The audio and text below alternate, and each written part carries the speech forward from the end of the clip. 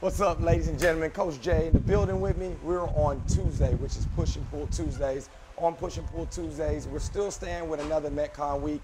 We didn't want to start programming another cycle when we had an amazing Monday Labor Day workout, and we're going to be doing something very similar with our 9/11 workout this Saturday. But let's talk about this 5 rounds for time. Coach Jay is going to get the bench press, taking it from a rack position. He's going underhand because we're going to rock it this way.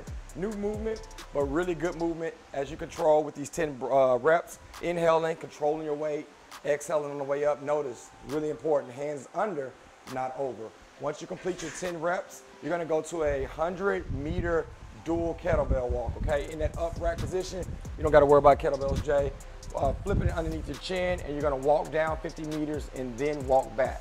Once you complete your 100-meter farmer carry, you would then go to strict pull-ups, hands are on top, never underneath for strict, shoulders are pinched back, pulling your body weight up, getting that chin up and controlling down until you get to 10 reps. If you're not there yet, with the resistance band or like Coach Jay, we can do inverted rows or ring rows, but still making it really challenging. Next movement we're gonna do is gonna be a 100-meter plate walk. So with challenging weight, tucking his chin down, keeping his arms locked, the same distance you rocked with the kettlebell dual, we're doing with an overhead. Once you finish that 100, you're gonna come back in and knock out 50 double unders or 100 singles.